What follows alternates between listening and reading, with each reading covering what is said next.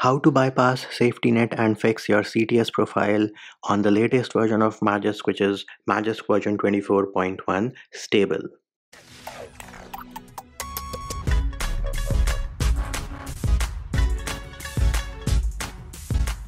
Hey peeps, what's up? Munchie here, back with another video. And in this video, I'm going to show you how you can bypass SafetyNet and make sure that your CTS profile is true, thereby ensuring that you're able to use your banking apps if you're rooted with the latest version of Magisk, which is Magisk version 24.1 stable at the time of recording this video. So as you can see, this is my device, which is rooted with Magisk version 24.1. And before I forget, the process is going to work irrespective of your Android version. Next up, all the applications, all the links, whatever we are going to use in this video are linked in the description of the video. So first of all, you need to go to the Google Play Store, and herein you will search for YASNAC. This is going to get you an application called Yet Another SafetyNet Attestation Checker, and we are going to install this application now.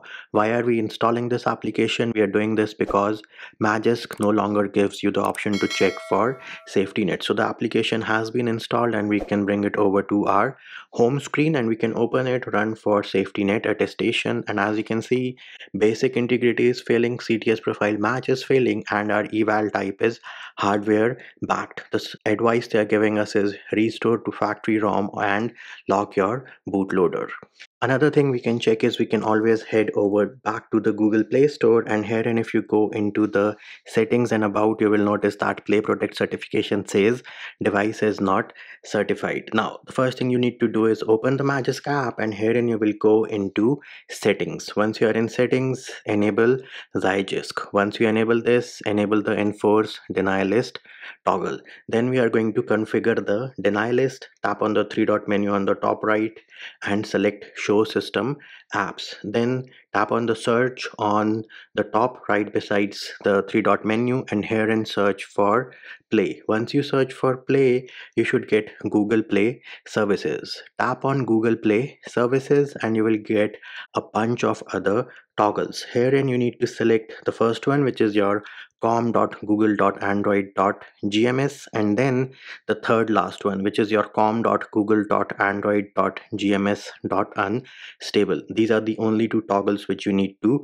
select, and then we can go back. Once that is done, we need to go ahead and reboot our device once. So we are going to reboot our phone.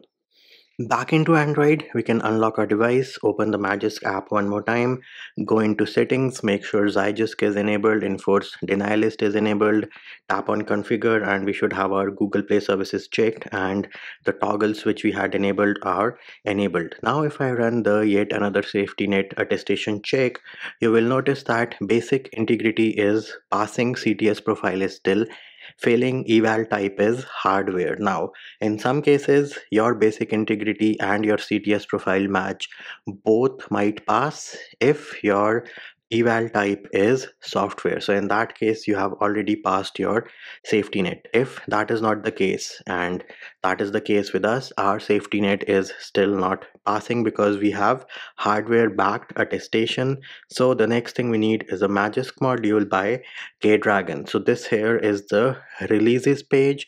Make sure you are in the Zygisk section. So this here is version 2.2.1, which is the latest at the time of recording this video, and all you need to do is tap on assets, select the SafetyNet fix, and this is a zip file. Do not, and I repeat, do not use the source code, use the zip file. This is the module. Once it has downloaded, we can go back into Magisk and we will go to the main page of Magisk, go into modules, select install from storage. Then we are going to tap on the 3-bar menu on the top left, select your devices name, go to the download folder because this is where all the files are downloaded. We are going to select this SafetyNet fix module which we had downloaded. Once that is done, we are going to reboot our device.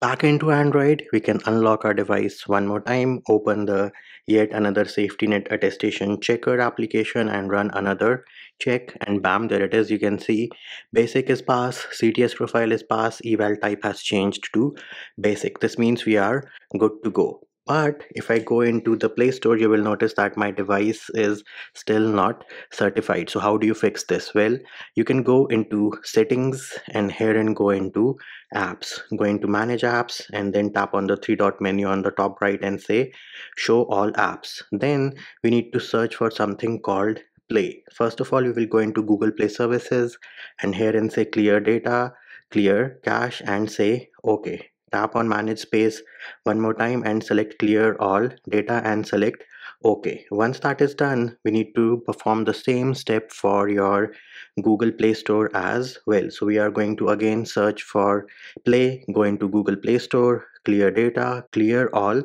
data and select OK one more time. Once this is done, we need to reboot our device. Back into Android, we can unlock our device and we can open the SafetyNet attestation checker application one more time, run another check, and pretty sure we are going to pass everything.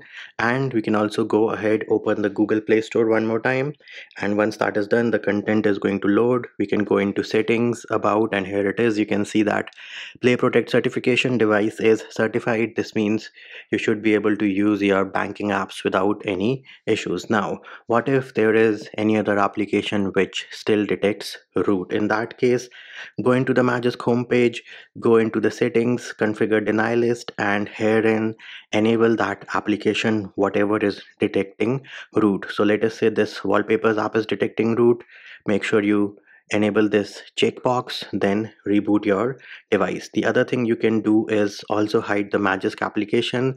Once you select this, you can give the application any other name, and that should also help you with applications which are still detecting root even after bypassing SafetyNet with the latest version of Magisk version 24.1 stable. And that will do it for this video. Hope my video helped you. Likes, shares and subscribes are appreciated. Feedback and comment more than welcome. See you when I see you.